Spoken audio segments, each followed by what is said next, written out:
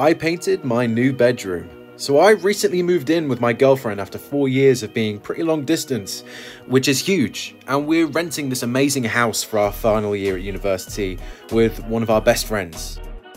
So when it came to decorating my first real room / studio, I took it really seriously.